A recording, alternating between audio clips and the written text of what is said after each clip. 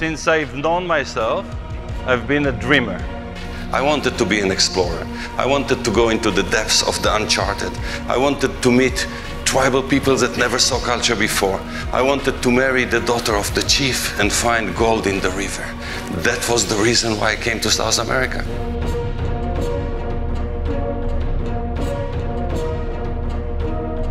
I would say, in short, there's two types of dreamer. People that dream as escapism, and dreamers that by dreaming creating the substance of life itself.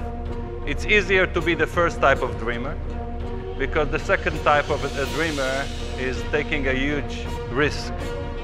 Life creates resistance to whatever you do. Life gives you enough excuses to give up on your dream. Be careful from this world, but there's always but. Never succumb to the but.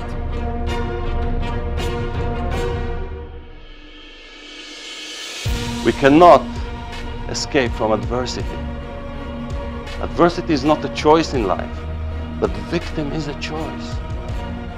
Look, professional people know what's impossible. It's impossible. Naive people don't know what's impossible. It's not impossible. Population doesn't grow exponentially. Population dances with the conditions around. It responds to the environment, first of all. Secondly, resources are not finite. If anything, they're infinite. Thirdly, in the equation, something is lacking. What is lacking is innovation.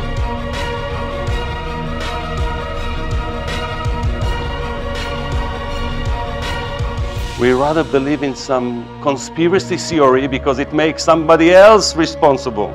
So we can stick to the victim situation. We can do something about it, always. And we never have to be victims, because responsibility is being able to respond.